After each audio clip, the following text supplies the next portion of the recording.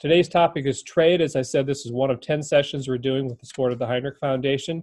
We're talking about hidden ingredients in much of the supply chain, the rare earth elements that are used in high-tech applications, to active pharmaceutical ingredients that are used in all kinds of drugs, to vitamins that are used in livestock. In a growing number of cases, these are produced primarily in China, up to 90% for some of these ingredients in some of these markets. So the question is, how did the U.S. become so dependent on China for these ingredients that are essential for our production and our supply chains? During the webinar, you can raise your hand or submit a question to the Q&A function. To raise your hand, there's a little button down there saying that you want to raise your hand. When it's time for the Q&A, we will reach out to you, unmute your mic so you can ask any of the speakers, any of the panelists a question.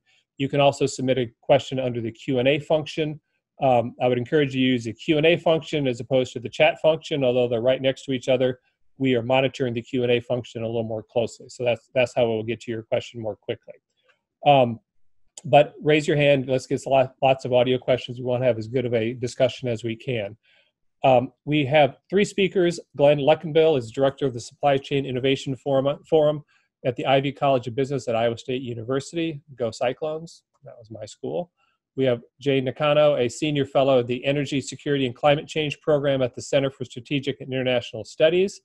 And we have Kristen Vicasi, an assistant professor at the Department of Political Science in the School of Policy and International Affairs at the University of Maine. So we're going to start with Kristen, who is coming to us from a lake house in Maine. Glenn is coming to us from a lake house in the boundary waters of northern Minnesota. And Jane is coming to us from her home with a nice image of the CSIS building behind her. So with that, Kristen, I will turn it over to you. Each of the speakers, so you know, will talk for 9 or 10 minutes. I may interject a question or two, but we have built in 30 minutes for the presentations and then 30 minutes for Q&A afterwards. So we'll turn it over to Kristen. Great, thank you so much. I'm just going to load up my slides here and let's talk about rare earth metals. So when we think about critical raw materials, right, these things that, as Chris said in the introduction, are really important in the supply chain, rare earth metals are particularly important in high-tech goods. So there are 17 different rare earth metals. This is, just for background, the 15 lanthanides plus scandium and yttrium. And these are necessary for components in lots and lots of different high-tech materials.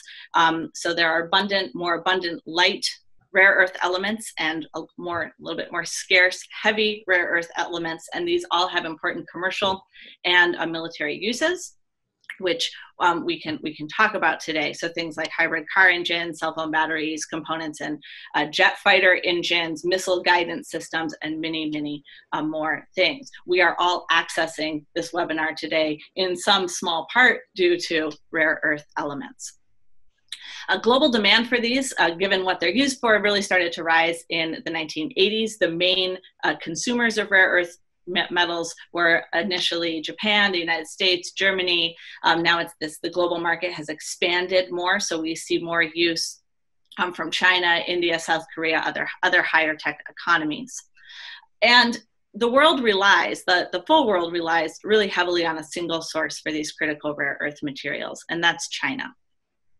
The global dependence on China as a source of rare earths really came to global attention in 2010. And in 2010, this was in the midst of a time where China was starting to sort of cut off global supply through export controls, limiting the amount of rare earths that could be exported to other countries. And in 2010, a Chinese fishing trawler hit a Japanese Coast Guard ship outside of some disputed territories in the East China Sea. After that event, Japanese companies started to report that they were unable to move their rare earth elements out of Chinese ports to Japan. And this started a global rare earth crisis. I'll show some data in a minute, but prices became very volatile. There was concern that China would be using rare earth elements for sort of a resource nationalism, and it came to prominence. After that time, there was some sort of initial moves in all of the countries that use rare earth elements to diversify.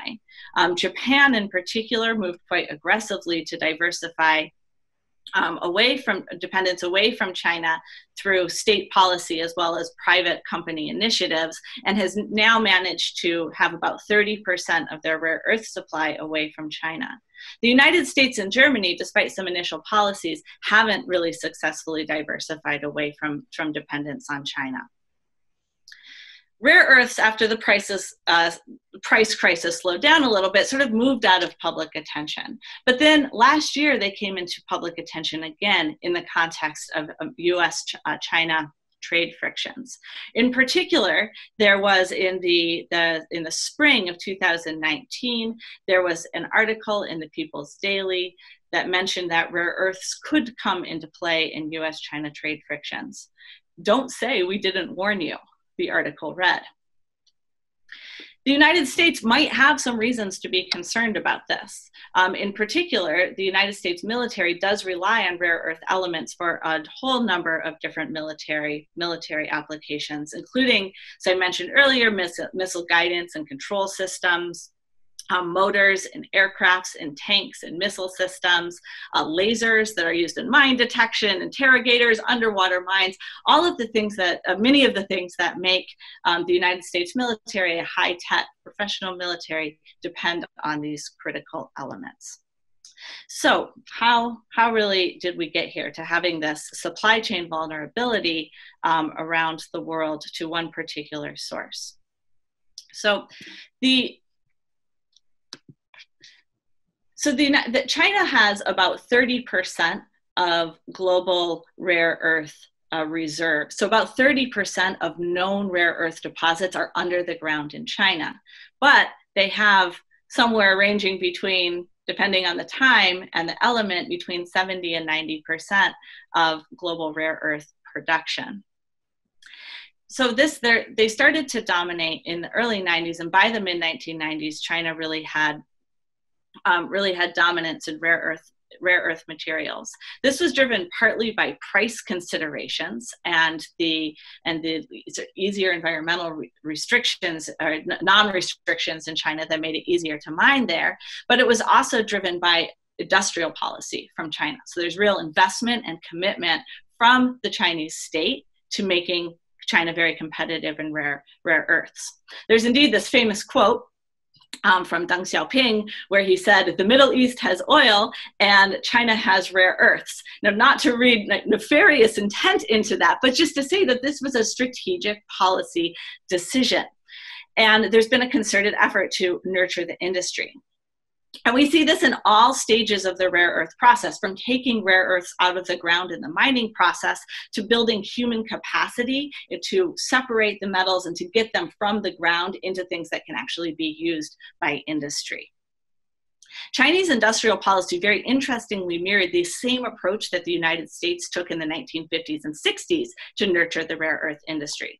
Particularly in the United States, the Ames Laboratory and the Rare Earth Information Center used a state investment to support and bolster rare earth capacity and intelligence in the United States, and then to funnel that into the private sector through the Rare Earth Information Center. The United States government support for the rare earth industry declined fairly quickly. The Rare Earth Information Center was gone by 2002, but Chinese institutions, in particular places like the National Laboratory of Rare Earth Materials, Chemistry and Applications at Beijing University, the Chinese Society of Rare Earths, and other groups are still going strong. We can see the success of these industries. I'll just say about this so you can see here, right? Chinese production is far more dominant than the rest of the world. Here's the United States. You see it coming up a little bit, but it's still far below what the United States used to have. So you can see the success of Chinese industrial policy through patent filings, as well as other things like students educated and the number of academic programs. But patents are a nice measure of innovation. So we can see here that in 1994, looking at where where rare earth patents are filed, China has about 7% of them in 1994, and they have about 62% of global rare earth patents by 2018. Japan also used to be quite dominant in rare earth technologies. Their global share of that has decreased. Over this time, the actual raw number of patents has increased, right? So a lot of research is being done, but most of it is being done in China. So with respect to thinking about the future of the rare earth industry, how to turn these critical materials into things that will be useful for technologies, also military and other and environmental and other kinds of technologies, we see a shift in the intellectual power really and investment really towards China. We can also see this in Chinese industrial policy through strategic pricing.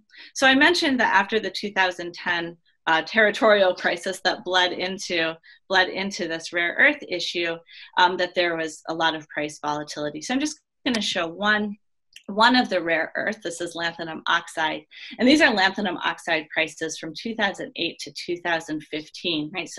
So bracketing that crisis. And there's a couple of things to notice here. First is that prices increased by a lot, right? So like 75 times what they had been prior to the crisis. Another thing to notice is that they went back down again, right? So after this period of volatility, prices returned to what many people agree are fairly low for what the materials are. And the third thing to notice about this is that the green here is showing lanthanum oxide for export, and the orange is showing lanthanum oxide for domestic use. So we see differential pricing within the Chinese market. I'm sorry, this says, oh yes, for Chinese domestic use. So we see this differential pricing, and so China has strategically used rare earth prices to try and keep rare earth from beginning to end, from mining to industrial end use within China, and also to attract foreign firms that do the more high-tech work with rare earth materials into China. We can see some of the success of those policies through some of the actions that foreign firms have taken. So for example, Japanese rare earth related firms have been moving production to China, in particular for some of the things like with battery technology and whatnot. We can also see that even when you do have domestic mining of rare earth metals in China, for example, there's one mine in California, that they are then exporting the raw materials to China for some of the final refinement and processing. So this has been a very successful process in terms of industrial policy and attracting high-tech investment to China. To dig a little bit deeper into these, so during the height of the rare earth crisis, we can see this is how much, by how many times prices increased. So you can see that prices for Chinese domestic use and for export both increased a lot, but they increased a lot more for the prices for export. And this started even more of a shift that paid the dividends of Chinese industrial policy and moved rare earth technology, rare earth processing, and rare earth expertise into China. So just to wrap up my introductory remarks, China's control of rare earth metals is not rooted in geography. It's not rooted in geographic destiny, but rather it's rooted in industrial policy, in strategic pricing, and use of the talents and the capacities that they have and that they've nurtured. And I look forward to the conversation and any questions you might have today. Yeah, Kristen, if you could, don't drop your slides yet. Go back one slide. A definitions question. The green and the orange bars, heavy and light. What do those labels mean? Absolutely. So there are different kinds of rare earth metals, and as I said, right, there's the 17, and what you see in a rare earth mine is that you'll have multiple elements that are combined in one mine. The heavy rare earth metals are heavier and will sink to the bottom, and the lighter ones are lighter and will be at the top. And so when you are mining rare earths, one of the big challenges of that is that you'll take this big cross section of rock, and then you need to separate those into the they're different elements. And so you have the level of purity that's needed for the particular product you have. And that separation process is both really, really messy, very environmentally messy and costly, and it's also can be difficult to do. So you need, so part of developing expertise is to be able to do that. So you can see here, right, there's the differentiation. And I also differentiated by some, by some of the different elements in this chart here. But thinking about them in terms of heavy and light is sort of one way to break them up. Okay, got it. All right, so yeah, so if you could drop your PowerPoint as I'm reintroducing Jane Nakano, Senior Fellow, Energy Security and Climate Change Program at the Center for Strategic and International Studies, CSIS. Before joining CSIS, she worked in the Office of Policy and International Affairs in the U.S. Department of Energy. And before that, she worked in the U.S. Embassy in Tokyo as a special assistant to the energy attaché. And Jane is going to talk about the use of rare earths primarily in green technology and how important it is for that, and how the dominance that China has on it could have implications for the development of green technology. So Jane, I'll turn it over to you. All right, thank you so much, Chris. Good morning, everyone. And let me just, whoops. Oh, what did I do with the slide? Oh, here we go. Sorry about that. So the critical minerals, including rare earth, are very key to clean energy technologies. I have a sort of a quick and dirty list to the left of the screen. Shows you the type of minerals that are a key input to wind power, solar PV, as well as lithium-ion batteries that are essential for electric vehicles, and also some of the high-tech grid systems. So, for example, like wind turbines that use critical minerals like rare earth, copper, or aluminum have superior performance compared to other generator designs that are used in wind turbine production. There are several technologies there, but one design is called direct drive generators. The direct drive generators that use rare earth-based magnets produce electricity currents at a relatively lower rotation speed. So they require much sort of lower maintenance and have a higher energy yield. That's why it's quite popular for wind turbines, direct drive generators to use rare earth. And for example, solar PV technologies, they primarily use aluminum, copper, and silver. And aluminum is one of the 35 critical minerals 35 minerals that are designated as critical by the U.S. Department of Interior in their 2018 report. But aluminum accounts for more than 85% of most solar PV components, and they're used for the frames of the panels. Also, as components for lithium-ion batteries that are key for EVs and smart grids, the demand for critical minerals like lithium, nickel, manganese, and cobalt has been on the rise. There is a study or report by the Congressional Research Service that came out, I believe, last year that looked at the increase in demand for these critical minerals for clean energy technologies. They said that nearly all of the critical minerals has increased in production level since 2000. And for example, production for things like cobalt grew by, the lithium and manganese production level rose by doubled between 2000 and I think the report came out last year. So I'm thinking, if I'm not mistaken, perhaps 2018, 2019 timeframe. Also, the production for cobalt and other minerals grew by 3 times. So, how much critical minerals demand will grow in the future, and also how sort of import dependent a country may become, or the degree of dependency depends on many different things.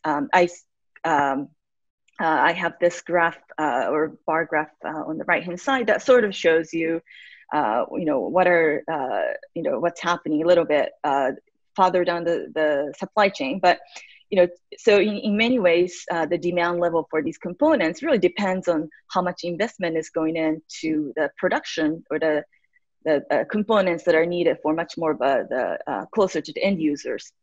And this, so, for example, things like battery mega factories, how much investment is going into it. In turn, it does affect how much minerals are needed. But of course, things like how much investment is being made also depends on, many factors and, political, economic, as well as regulatory nature.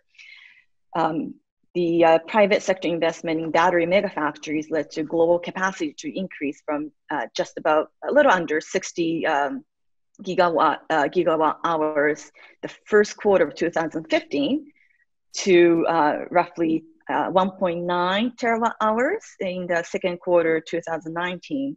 So basically, a 32-fold jump. And going forward, there are a lot of different consulting groups and market analysts that look at where how much investment will be made, and I defer to those folks. But one of the consultancies that's a leading group called Benchmark Minerals Intelligence has been doing a lot of work. According to them, by 2029, the demand for nickel will double, cobalt to grow by 3 times, and flake graphite about 4 times, and lithium by more than 6 times. So, as more and more investment goes into things like, like lithium-ion batteries, of course, the component minerals demand will continue to increase. And just sorry to interrupt, Jane, but I want to let all the viewers know that Jane mentioned a Congressional Research Service report. When we post information about this session on our website, we will include a full list of resources of things such as a CRS report, a GAO report, and other reports, as well as media coverage of these issues. So there'll be a full list of resources that you can access if you want to check back in on the content from today's webinar. Jane, back to you. Yeah, sounds great. Yeah. And I wanted to talk a little bit about the U.S. import dependence for these clean energy component minerals. But before that, I wanted to just say that in so many different areas across the sort of economic landscape, there is quite a bit of a competition between the United States and China, and clean energy technology innovation as well as development and deployment is yet another area where the U.S. and China are competing today. According to the Bloomberg New Energy Finance survey, the report from 2019, the U.S. and China together accounted for roughly half of the total investment into the global investment in renewable capacity made worldwide in 2009. So about half of roughly $280 billion came from the US and China. There are a lot of companies in this space that are investing and innovating as well. But the U.S., as Kristen has already mentioned, the U.S. is it's quite import dependent, or it's so China has a lot of resources, but then also processing capacity, midstream capacity. And U.S. used to have integrated supply chains where the products were manufactured using minerals and metals mined at home. One of the key mines is called the Mountain Pass mine, based in California. And that was, for a couple of decades, a leading global supplier of rare earth minerals, roughly from early 1950s until I'd say like about, 1990s or so. But as again, Kristen has mentioned, the stringent, for the US, I guess, side is stringent domestic environmental regulations compared to the Chinese regulatory standards reduced the commercial viability of its rare earth production business, and it forced the US to become highly dependent on imports, mostly on China. Currently, or until really recently, China accounted for about 80% of the rare earth supplies imported by the United States. There is another report I wanted to just mention. I guess I already mentioned this, but the Department of Interior put together a list of critical minerals that the US is import reliant for. There are 31 of 35 minerals that are designated as critical. And China is dominating the production of these rare earth metals. And Australia is another one that's sort of a leading producer of things like lithium. But of these 35, of the 31 that the US is import reliant for, the US lacks production completely on 14 of them. So in many ways, in my view, it was a combination of the US reliance on global markets, again, for several reasons like environmental cost of compliance that made it less economically attractive to keep mining. But then also, I'd say the relative lack of a strategic push to grow this industry, the critical minerals industry, that has turned US into much more vulnerable to potential supply disruption in the global supply chain of critical minerals. And I guess quickly into then what China has been doing in contrast. I'd argue that China has taken a very strategic approach to the critical minerals industry for quite some time. Kristen has already introduced this famous quote by Deng Xiaoping from early 1990s. And it's very much based on the fact that China does have resources, reserves of rare earth minerals and other critical minerals at home. But it's also interesting to see that as early as in like mid-80s, China's 5-year planning for economic planning for rare earth industry, the 7th 5-year plan for rare earth industry, covering 1986 to 1990, already made a priority to develop the research and production of advanced rare earth applications and new materials like permanent magnets and lasers for domestic consumption and export. So they were already aware how critical or strategic this sector could be. And by the turn of this century, the Chinese government's focus has begun to shift away from expanding production towards creating higher value from these raw materials and try to get more sustainable return from the extraction.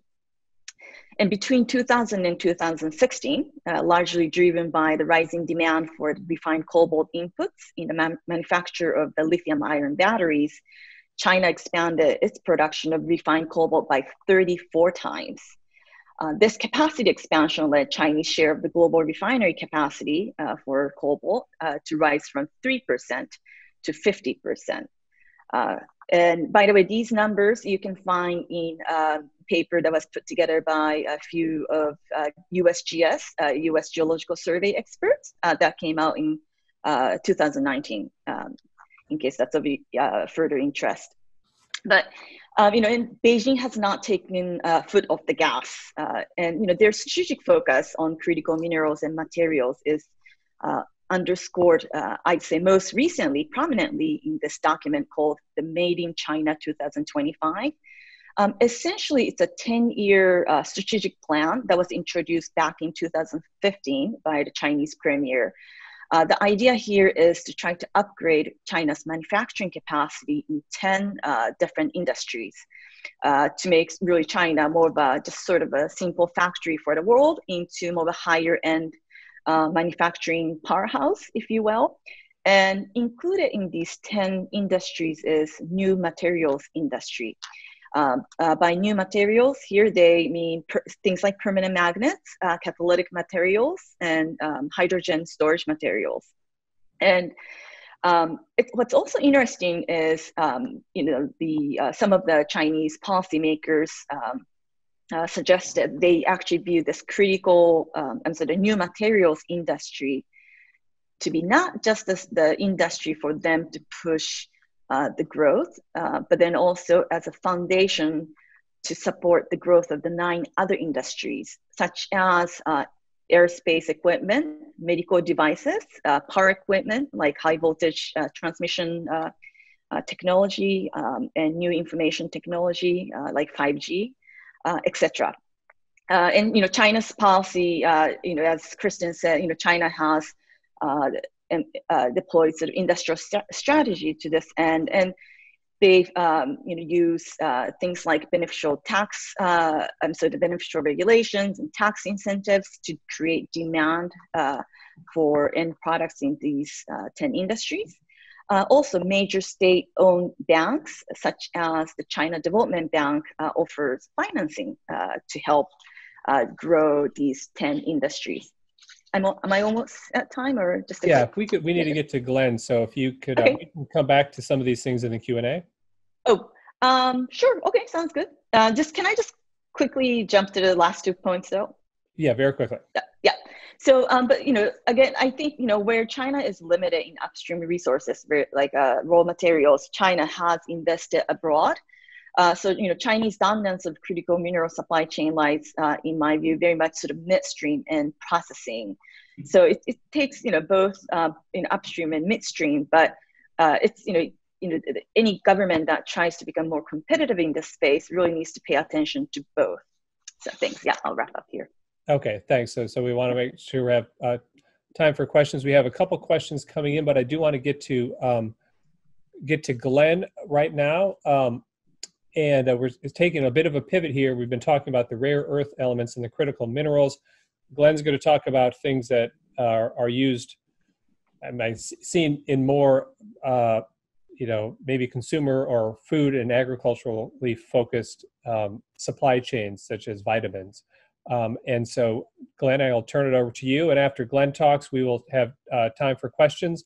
We are, we'll go to 11:30 or beyond if I have a lot of questions lined up. So I'll turn it over to Glenn, who is with he's a Supply Chain Innovation Forum, director of the Supply Chain Innovation Forum at the Ivy School of Business at Iowa State. So, Glenn.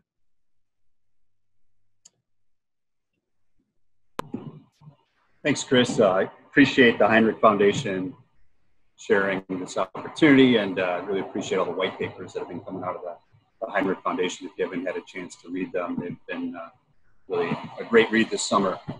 I'm going to talk a little bit about the Supply Chain Innovation Forum before I dive into minerals and vitamins.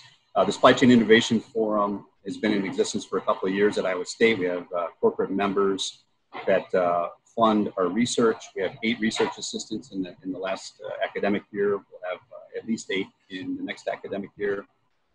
We looked at a lot of innovation, a lot of food supply chain innovation. We've been working on, especially with COVID-19, how do we shorten supply chains and focus on farm to table, meat processing automation, vertical farming, unmanned farmers markets, drone delivery networks, autonomous farming equipment, all of the types of things that we think are going to make supply chains more efficient.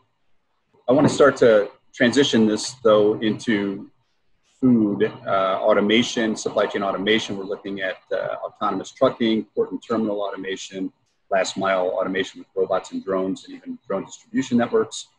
Supply chain visibility is really important with EDL and GPS now enabling live tracking and focusing on all the exception management.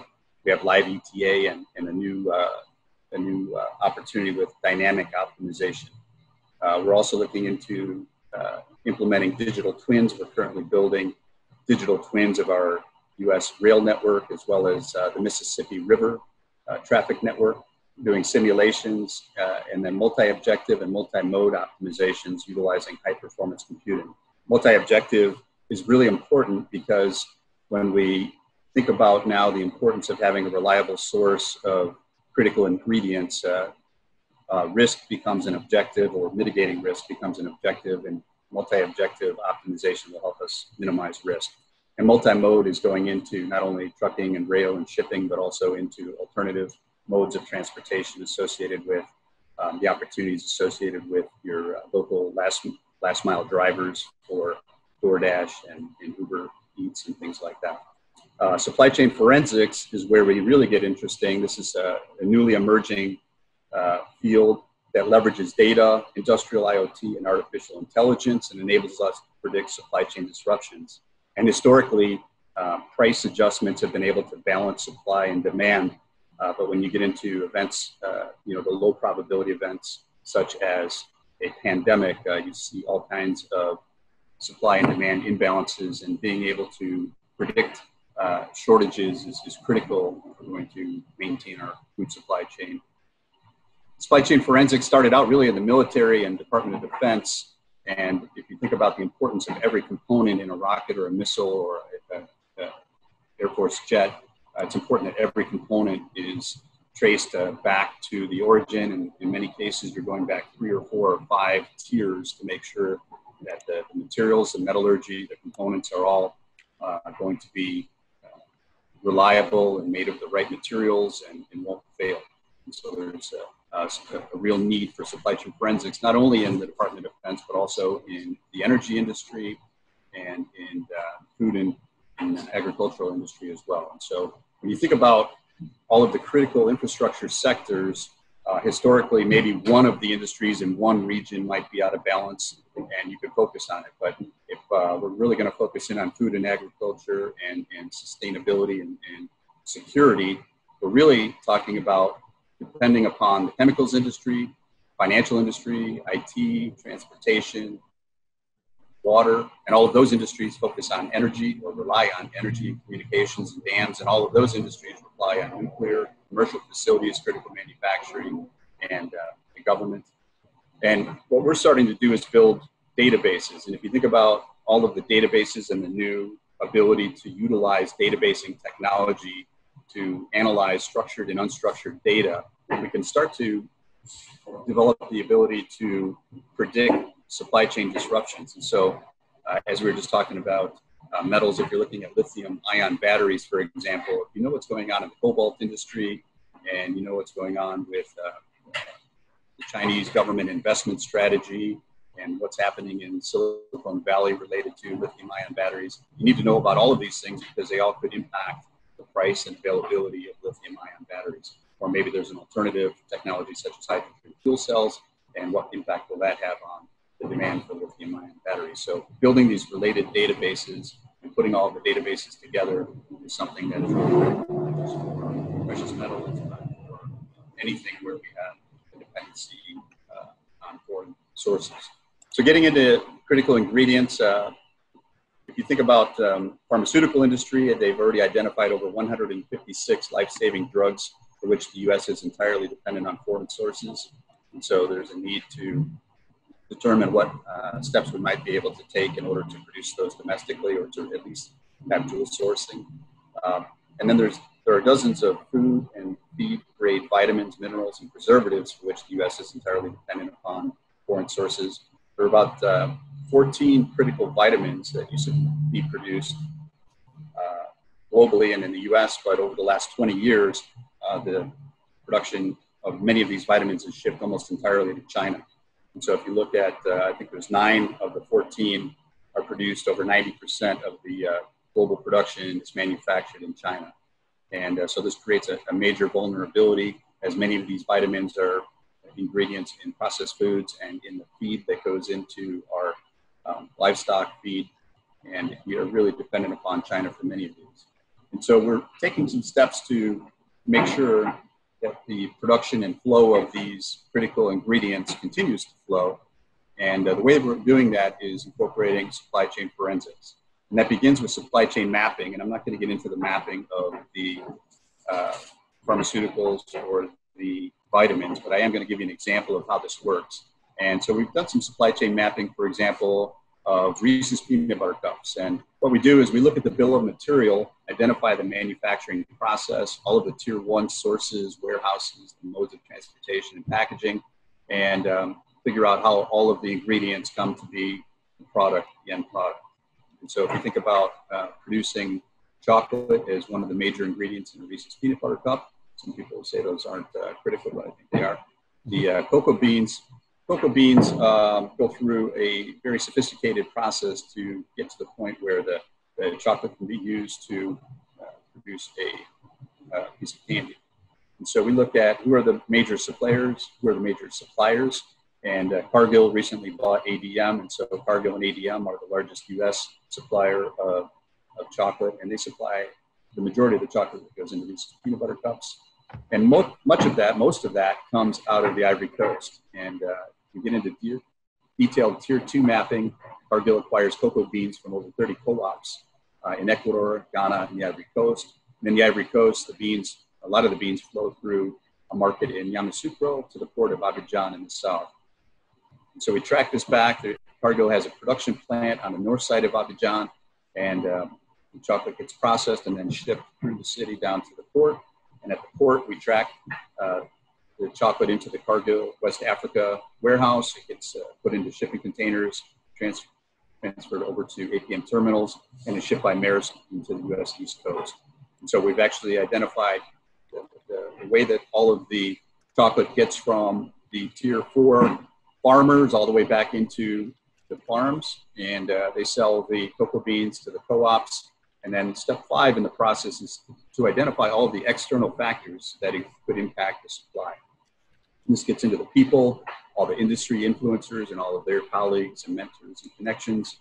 Gets into tracking the weather, including floods and fires, infrastructure, including all the roadways and bridges and communications, technology, and the power required to move and process all of the ingredients, port operations and capacity, pests and availability of pesticides. And some industries right now are being impacted by the major swarm of locusts that are impacting not so much the Ivory Coast, but Northeast Africa and the Middle East. Local politics is a big impact, can have a big impact on the availability of supply. And as a matter of fact, there's one woman in the Ivory Coast who has slowed down or stopped the movement of cocoa in order to get concessions on child labor and other local politics. National politics can have an impact also with elections and candidate platforms, and international organizations such as the World Trade Organization, UN, and IMF. Also, some of their policies and regulations can impact the supply of critical ingredients. And of course, banking and availability of loans to farmers also can impact production and availability. All of these things go into databases. All the databases then are put into a data lake, and we're able to identify events that could have an impact on the supply, in this case, chocolate. We monitor the production and flow utilizing sensors and data from the supply chain visibility companies. I mentioned supply chain visibility, but two of the leaders in supply chain visibility are Kites and Project 44. And what we're able to do with IoT and supply chain visibility is to detect anomalies. When things stop moving or moving into a plant or out of a plant, we can detect anomalies and start to investigate what's happening. Why is this particular plant not producing the same volumes, or why are they not shipping to a particular port? And we'll be able to identify and hopefully address any particular shortages or potential supply chain disruptions. So the databasing is the real new element here that enables supply chain forensics. Again, the data lakes enable artificial intelligence and the machine learning to evaluate structured and unstructured data in order to predict supply chain disruptions. So we're beginning to apply supply chain forensics to a number of critical ingredients. And in China, there are about 20 plants that manufacture the majority of the pharmaceuticals and vitamins that flow from China into the US. And so we've begun to really think about how do we make sure that those critical ingredients continue to flow. So I'll end there and maybe save some of the other stuff for questions and answers. Okay, so we have questions coming in. I think one of the key question that's kind of on everybody's mind, and maybe if I'd like to toss this out both to Kristen and to Glenn. You know, we're 90% dependent on China for the different kinds of essential elements or essential ingredients, from the rare earth elements to things like vitamins, entirely different food supply chain or entirely different supply chains, but we're 90% dependent on one country for that. I mean, how likely is it that Beijing will hold that over us, cut off critical supplies that help our food supply, that help our military technology? Is it likely that these kind of essential ingredients will get caught up in the trade war? Maybe, Kristen, if you could take a stab at that first. Sure, thanks. I think that's a really important question. And one of the way to think about this is that because of the imbalance of trade between the United States and China, there are limited tools that are going to be really painful that China can use vis-a-vis the United States. And so a limited number of arrows that they can effectively shoot. That and rare earths are one of those arrows. That said, once that arrow is released, there'll be all of these sort of roll down policies, right, that are responses to that.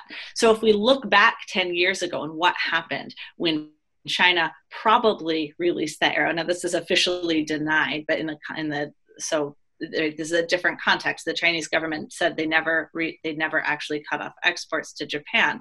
But Japanese, the state and the government and companies responded as if they had. Right? So they took that risk, like, oh, this is going to be a geopolitical tool. We need to respond, and Japan effectively responded to that. Now, other users, the United States and Germany, didn't take that lesson maybe as seriously as Japan did. But I think that the decision makers in Beijing are probably sitting there thinking, look, if we can only use this once, and it better be at exactly the right time to get the policy outcome we want. That didn't happen in the case with Japan. And so it's a very, very high risk maneuver for China to take. So I think that the odds of them actually cutting off are low, but there are all these other policy tools. There are prices, there's policy, there's attracting FDI. And that's where I think the real vulnerabilities lie, rather than actually cutting off supply. Okay, and Glenn, how about when it comes to the food supply chain and vitamins and things like that? Is there a chance that China will cut us off? Use that arrow? Yeah, we've gone through and done a lot of game theory to figure out if we do X, they'll do Y, and if they do X, we'll do Y. How do we prepare for that? How do we predict what is likely to happen in this Cold War? And will they flip a switch? If they flip a switch, it could be really painful today. And we are extremely vulnerable, and I think that's something that we need to think about our industrial policy. We don't really have a really coordinated industrial policy because we're a free market economy. And I want to try to remain apolitical here, but the Chinese industrial policy is, hey, we're going to dominate these industries, and we're going to take these steps in order to have price controls and maximize profits. We need to think about where we are vulnerable and have some sort of effort to bring the private sector together through maybe public-private partnerships, including companies or groups like InfraGard, who we've worked with to start to think about how do we protect the food supply chain. And if we can do these, identify the critical ingredients, make sure that we have supply chain network optimization, including multi-objective optimization for risk management, then we'll start to incentivize in some way production of those critical ingredients. And we need to think about regulations as well. I'm sitting in Ely, Minnesota, where over 60% of the residences have a sign in their front yard. They say either we support mining or protect our environment. And so the company that's trying to produce rare metals and precious metals in northern Minnesota has spent over $100 million and over 10 years trying to get approvals to mine. And so I think it's going to be really challenging for us to catch up in a lot of these critical ingredients if we don't think about the policies and regulations required to compete in those particular commodities. Okay. Kristen, I got a follow-up question for you. When is the best time for Beijing to release that arrow if they were going to? That's a great question. We'd have to see how events played out. But I would probably, if there was some very specific policy target that they could link that policy to, right? So that you could say, well, we're going to limit these unless, so, and it would need to be a very specific when. I mean, looking historically, at the case with Japan, it was in the context of this territorial dispute. I think a real win for China there would have been acknowledgement of Chinese claims from the Japanese government. They certainly did not get that. But there could be, right, so maybe some real tariff concessions that they would be trying to get, perhaps concessions on cooperation with Huawei, something like that. There'd have to be something very specific. Okay. But we'll have to see how the situation plays out. Okay. But if I could follow up about, so we've talked about like production, domestic mining in the United States. And this is, I think, this really important point that I want to emphasize, and I think Jane also emphasized, is that it's not just about mining. So we can mine in the United States, and one of the problems with mining is, so if you mine all of these minerals, suddenly that will flood the market. China could also flood the market and drive prices down. That quickly makes a new mine unprofitable. So even without regulations, right? So there's these underlying political economy issues. But then even if you mine, you need to make sure that you have those midstream capabilities. And that's where Chinese industrial policy has been really successful. And that's where I think the United States, we have the National Science Foundation, we have these policies in place to try and rebuild the capacity, the human capacity, and with rare earth expertise. But that takes time. That's not just opening a new mine. That's getting the full capabilities and expertise all the way down to industrial end use. Okay. So we have a question here for Jane from Patralaka Chatterjee, a columnist in New Delhi. Are there medical devices that use critical minerals? No, thanks for the question, but I wish I could answer, but my main focus has always been energy and climate related policy issues. So I do not know exactly what sort of a component, how their use in a medical device. Perhaps my others on the panel may be much more knowledgeable on this. Okay, that's fine. Glenn, we got a question for you from Bob Ferrari, who is executive editor of Supply Chain Matters. Given the new threats of pandemics, Ebola, COVID, swine flu, does the Iowa State disruption model now account for such risks and occurrences?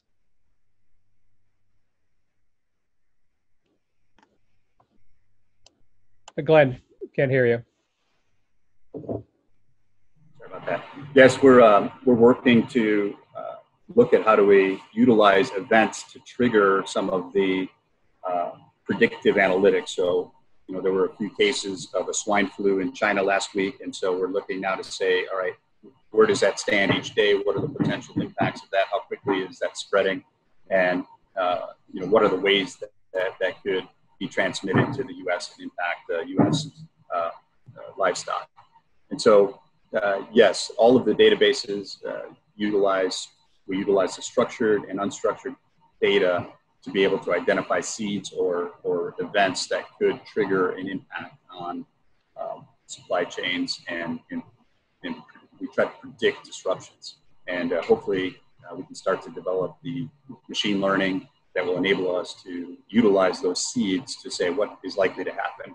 And then we're working also to try to integrate with some of the classified databases in the U.S. government, so that we can actually get seeds out of classified data that we know, hey, this could impact a supply chain. We can make sure that we're prepared for potential impact. So the intent is, yes, this is still in the early stages. We're still developing the technology.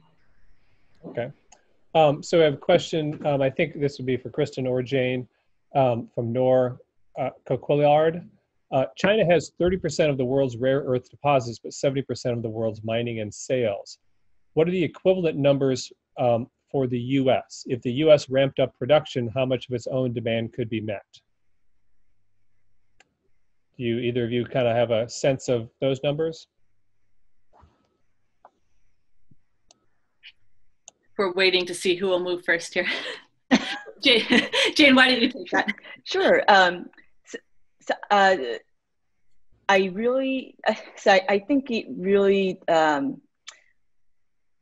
I'm not sure. I mean, so obviously I do look at much more the supply chain for the clean energy technology side, but I do not know exactly how much of the domestic output could really meet the growing demand.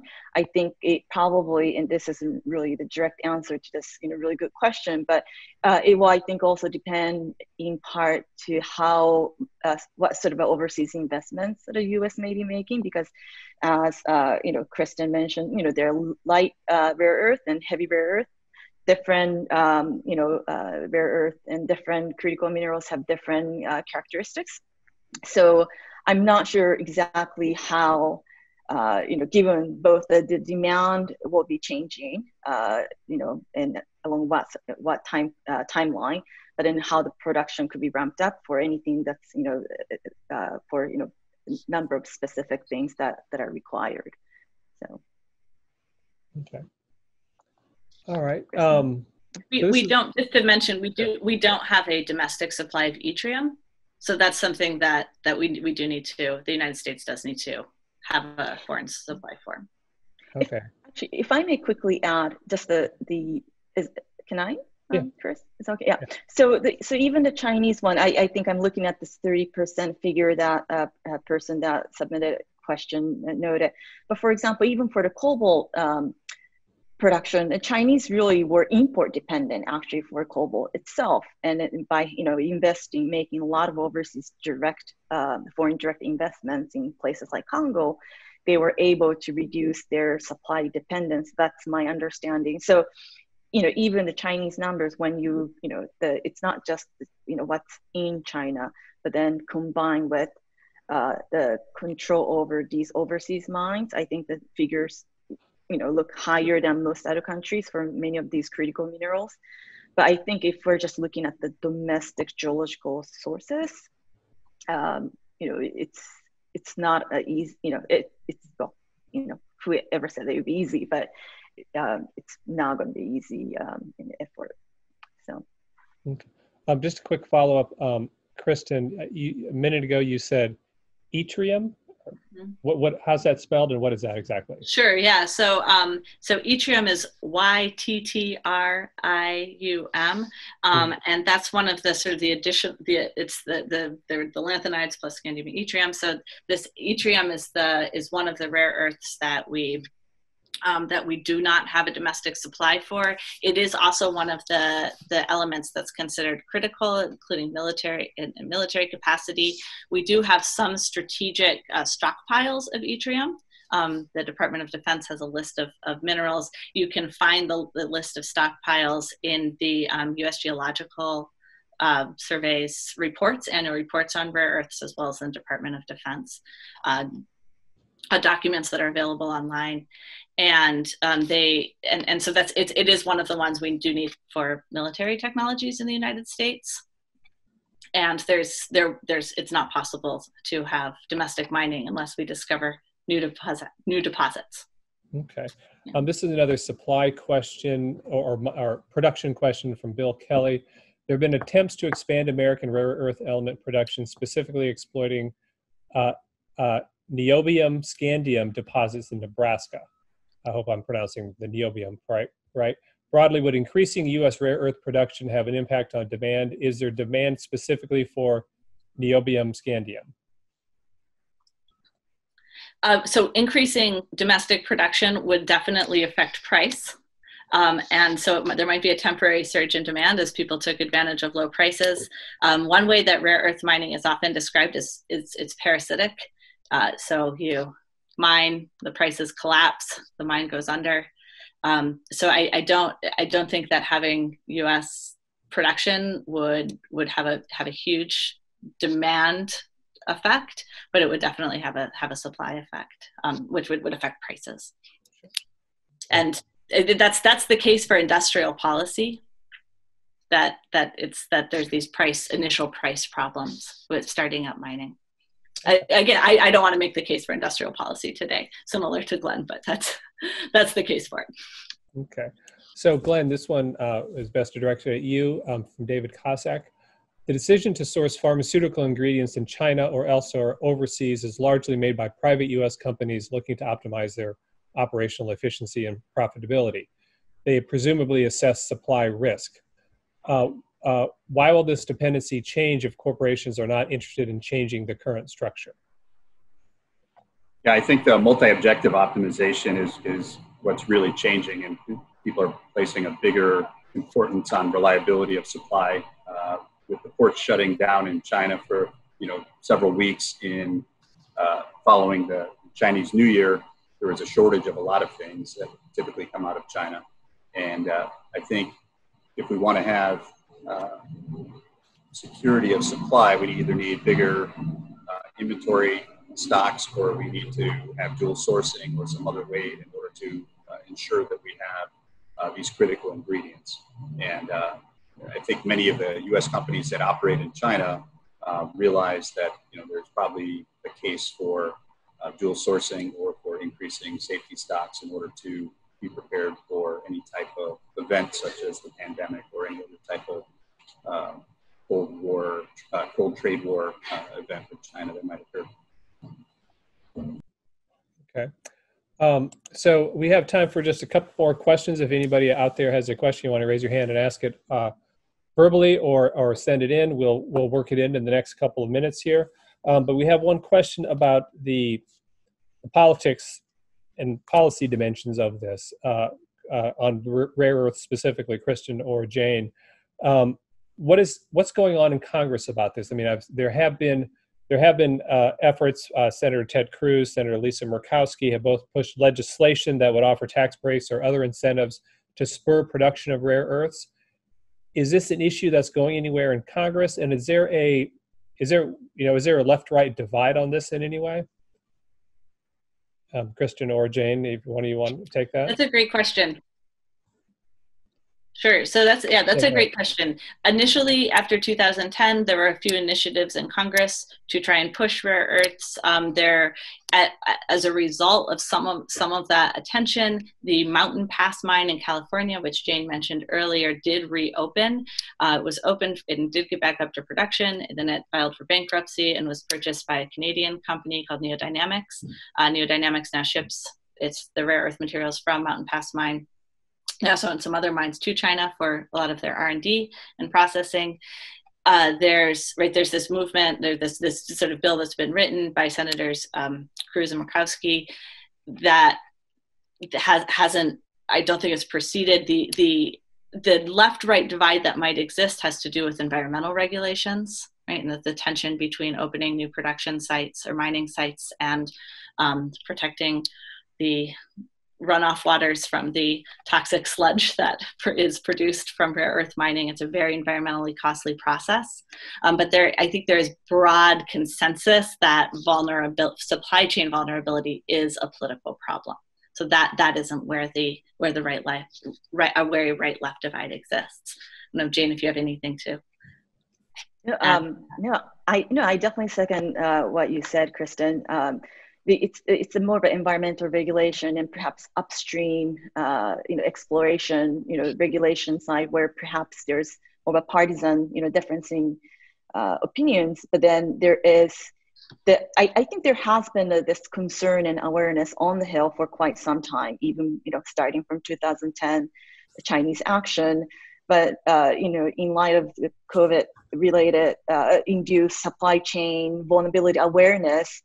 I think the focus has that sharpened, I think, congressional focus. And I think it's a pretty balanced look, looking not just the upstream, but then also, human resources as well as processing capacity. So I'd say, there's much broader look with added momentum in the post-COVID world. Okay. So we have a question here also dealing with production of the raw materials, rare earths, from Paul Dinsdale. What opportunities are there to source raw materials more in developing African countries rather than China? And what would the impacts of that be on the world economy? Christian, could you take that one? Sure, absolutely. And I want to say it's not Dion Dynamics, it's Neo Materials is the name of the company, just for clarity. So there has been some effort put into doing this. China also, as Jane mentioned, has done this, right? China's gone out and sourced critical materials that they don't have good domestic supplies for, partially through their Belt and Road Initiative in Africa and other places. It's fairly time consuming and high risk to try and source these materials. There are right now 13 identified potential mining sites in throughout Africa. 2 of these are producing. There's one, and only one is reliable. It's in Burundi, and called the Gakara mine. And 3 of the 13 have failed, and the other 8 are at very early stages, despite some of them after 10, 20 years of effort put into this. So it's something that people are pursuing. The mines are typically either state-owned mines or they are owned by European companies. The 2 mines that are producing, these were mines that were operating under a colonization, the time of colonization. And so they were able to get up to production a little bit more quickly, but all of the other concerns exist. Australia is a really good source of rare earth mines, and the Lynas company is one of the places that one of the major global rare earth companies. Lynas is opening up a joint venture in Texas right now, or trying to. And Lynas also has a partnership with Japan, where they send things to Malaysia for processing, and then that again has run into just huge environmental problems and conflicts with local populations, and it's been a really tough road to try and diversify out of China. Okay, Jane, both you and Kristen touched on the environmental aspect of rare earth mining, and there is a mine in the U.S., Mountain Pass, California. What is the status of that mine? How is that producing now, or will be producing later on? And are the potential environmental damages impeding the ability for them to mine there? So Mountain Pass mine in California is producing, but again, as Kristen mentioned, the raw materials have to be shipped abroad, and a lot of it, if not, most of it, from what I understand, is to China for subsequent processing, more of a higher value steps, if you will. As far as environmental regulations go, I am not aware of anything that may be unique to the continued expansion effort at the Mountain Pass in California, but elsewhere within the United States. I think there's greater awareness now, and also just to mention, I think in my mind it wasn't how there was a gap between environmental standards between the U.S., let's say 1990, and then in China. To me, it wasn't so much the Chinese are trying to use it as sort of leverage. I think, China has been trying to clean up quite a bit. China is trying to address the illegal mining, in part because illegal mining does adversely affect the price level, the desirable price level, right, for a lot of state-owned Chinese companies that want to have more secure return. So, it's to me, it's sort of part of the economic development sort of a path that, back then, yes, there was gap, but it's, the environmental issues is another one in my mind that, to be honest with you, I think there could be a lot of lessons learned exchange between the US and some of the Chinese technical experts, just because they've been doing it.